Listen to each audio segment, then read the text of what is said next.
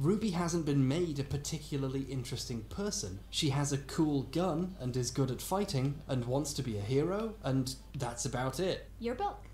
Does it have a name? It's about a man with two souls. I love books. I love books. Our main character, ladies and gentlemen, coming up with... So I'll actually be developing a video essay to talk about this in particular, sooner rather than later.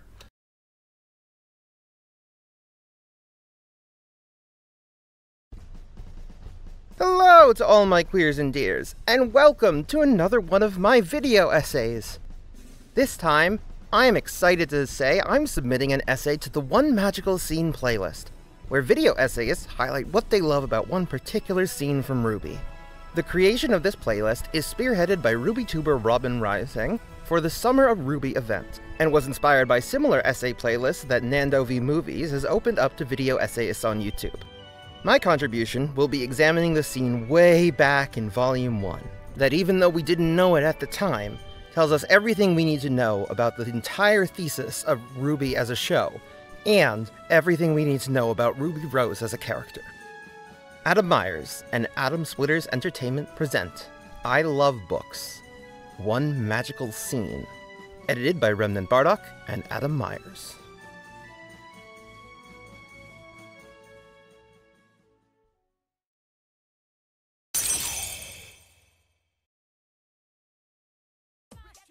Despite being named after her, we don't know that much about Ruby Rose after the credits roll on the first episode.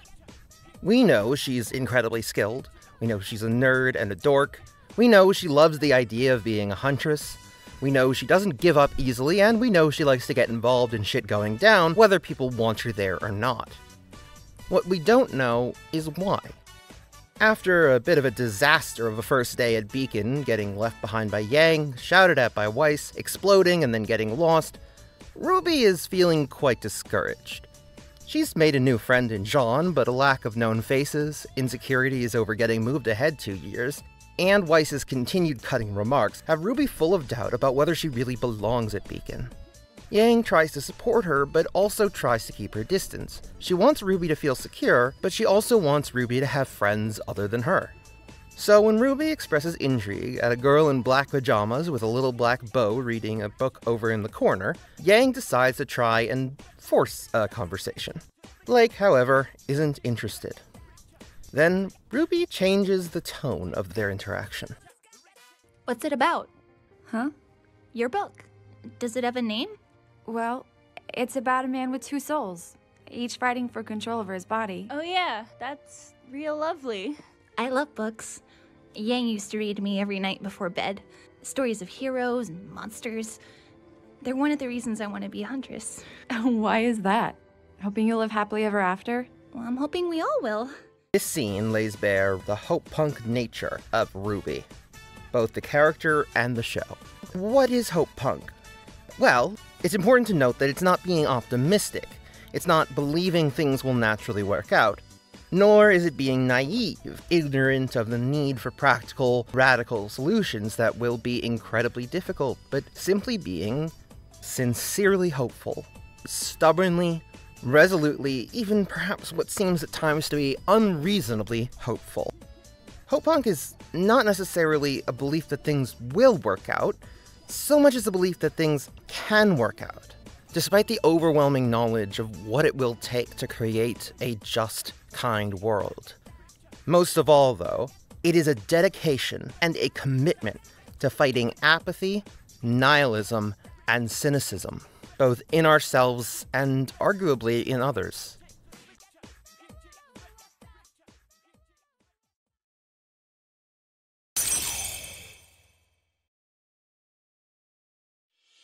The brilliance of this scene only really comes with the context of everything that comes after.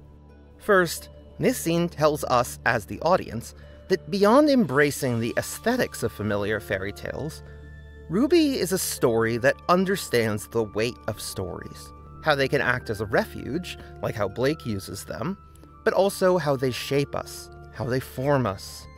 RWBY's idea of heroism, noble as it is based on stories, not reality.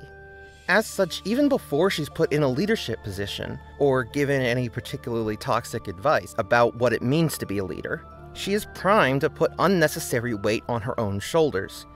After all, the heroes in stories are often beacons of self-sacrifice themselves.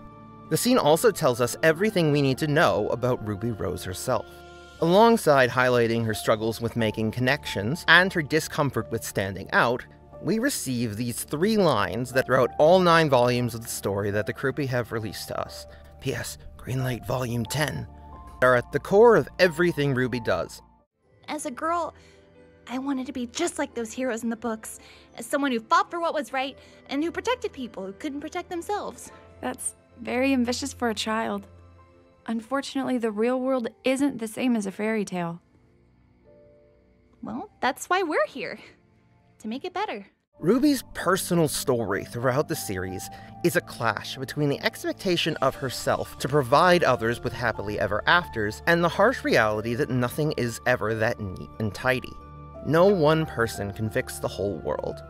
And not even a genuinely noble, large team of highly skilled people can make a world completely without tragedy or pain. Even without Salem, simply living life means experiencing pain, tragedy, suffering, hate. What's so hard is we have to be willing to fight for a world with less of that, despite the fact that we can't solve every problem, because any work we do to make the world kinder is still valuable. Ruby's a rather simple character as protagonists go. She wants to be a hero. She wants to make the world a better place, and she has for most of her life. She is someone who genuinely just wants to help people, for no other reason than that she cares. And for this, she has been accused by some as being boring. And fine, if you personally find a character like that boring, whether it be Ruby, Sonic, Superman, that's your right. However, it is imperative not to overlook what Ruby Rose has to teach us about cultivating hope, about how to approach personal responsibility when it comes to making the world a better place, and about where the line is between naivete and idealism. RWBY as a show is the epitome of Hopepunk, and Ruby Rose is the main reason why.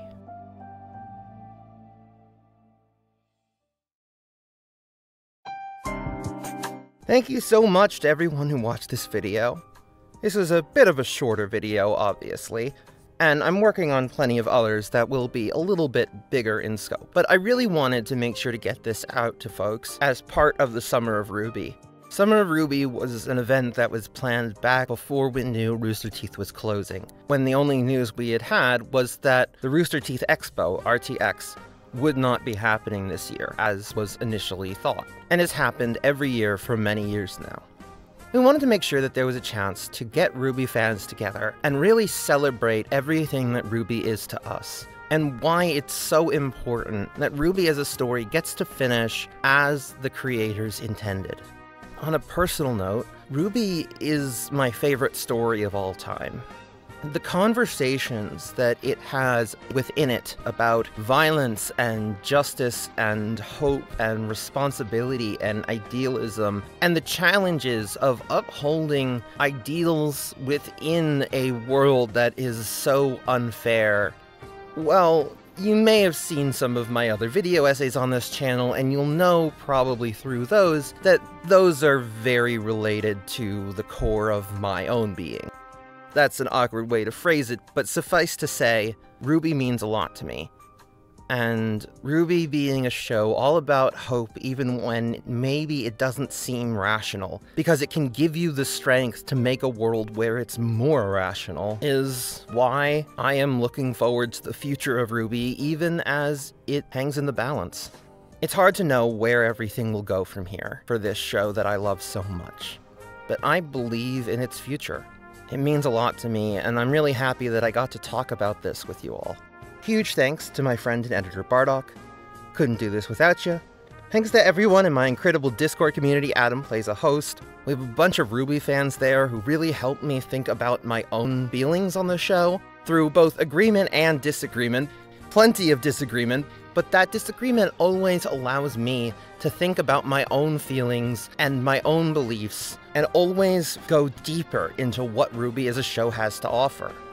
You can check out my other essays via the links at the end of this video, and if you have the financial capacity, you can join my Patreon for either $1 or $3 a month, with the $3 tier giving you a lot more rewards. This includes the streams I did recently, where I was breaking down HBomberGuy's RWBY video and the ways that it, at the very least, came across as a lot more disrespectful than HBomberGuy says it was supposed to. But the $1 tier being just as meaningful to me personally.